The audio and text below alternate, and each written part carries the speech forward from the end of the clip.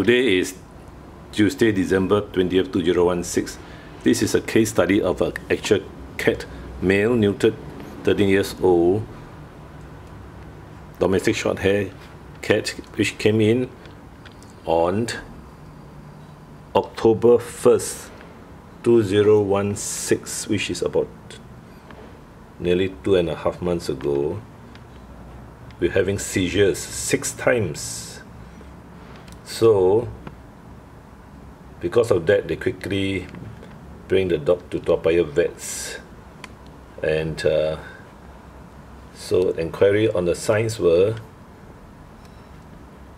very hungry, very thirsty, pass a lot of urine, and weight loss. The owner is not very sure, but the cat was weighing 4.8 kg.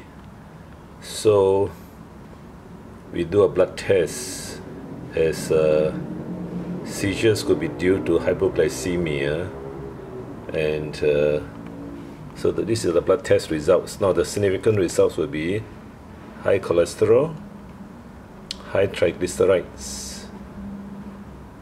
So this is one test results abnormal. Then further down, the important one is this one, the glucose. Now glucose was found to be 26.9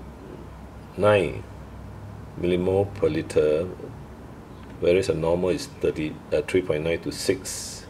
So if we translate to the equivalent of 485 milligram per dl, whereas any diabetes will be over 200 milligram per dl. So this cat has hyperglycemia on arrival, and the blood test shows that the liver, definitely liver disorder, probably the fatty liver, and there is also a higher calcium, blood calcium, and the kidney disease is there. You can see the urea is high, and the creatinine level is high, so there is kidney disease. The kidney disease, creatinine level is high. Then the hematology normally is normal, but in this case the platelet is a bit low. So there was no serial blood glucose curve done for reasons of cost.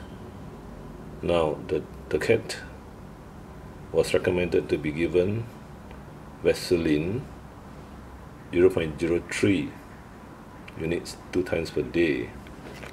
Then, so this is Vaseline, and the owner did give, and they are supposed to observe the clinical signs like appetite, hunger, thirst, and urination to assess whether it's effective or not. Giving Vaseline twice a day at 0.02 ml. So the owner did her own injection under the skin, in between the spinous, from the shoulder to the hip area, and also the diet. So feed the cat exclusively on WD plus the canned food twice a day. So much depends on the owner's need to be serious, because many owners are very busy working. So they, if they don't control it well, then there will be another repeat episode of hyperglycemia. So I spoke to the owner, and today apparently she had increased the dose to 0.05 2 times a day. There were no seizures, but the cat, according to her, was more active, argue back or playful, but still eats a lot, drinks a lot, although there was less than before the treatment. So I advised her to be serious and to do the home monitoring recording. Now, it's not practical to do the urine test for urine glucose or ketones, or SG, but at least she can monitor the food intake, the water consumption or water drunk, and of course urination, going to the PP pen, and of course weighing the cat every week. Now if she does a good job of monitoring, there will come a time when she will find that 0.05 or 2 times a day might not be sufficient.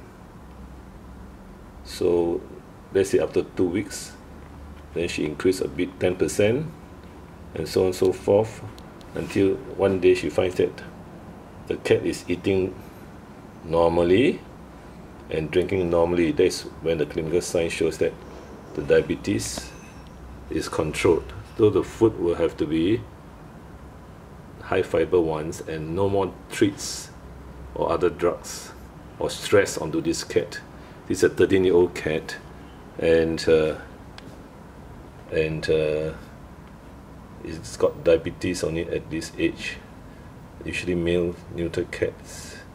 Now, according to some literature, sometimes after a period of treatment, there is no need to give any more injections for cats because they get remission. So let's see how this cat fares in the months to come. So for the meantime, owner has to keep proper records, but she's very busy working, so she didn't really keep a proper record of the intake of food, water consumption, and of course the peeing, and also the weight gain or weight loss. So if she does this properly, she will know exactly whether the injection of Vaseline is effective or not. The ideal amount here, which she give twice a day, and it's already 2.5 months, so we will have to continue educating the owner, as they may not be aware of the need to do careful home monitoring of the cat with diabetes mellitus. December 20th, 2016, Toa Payoh Vets, a case study of a male neuter cat, 13 years old, with diabetes, presenting signs of seizures 6 times before coming to Toa Payoh Vets in October 2, 2016. Now it's December 20th, 2016.